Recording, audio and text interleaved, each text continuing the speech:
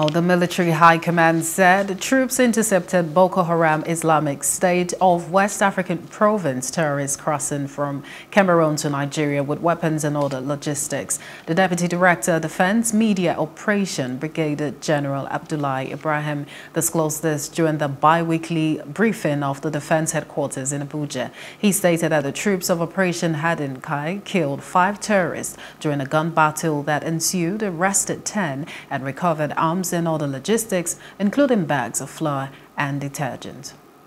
During the operation, troops made contact with terrorists and neutralized 5 terrorists, captured 3 while others flee.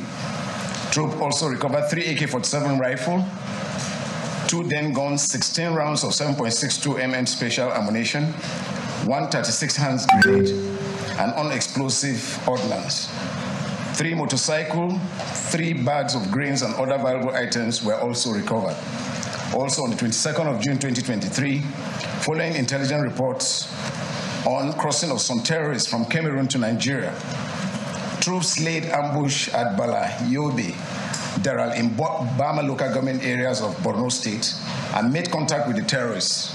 Following the firefight, troops neutralized 5 Boko Haram terrorists and recovered 1 bag each of detergent and grains.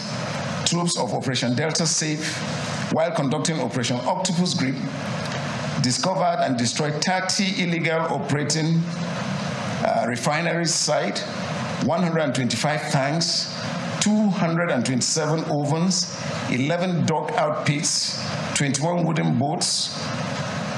Troops also recovered 1,675,700 liters of crude oil, as well as 74,500 liters of automotive gas oil.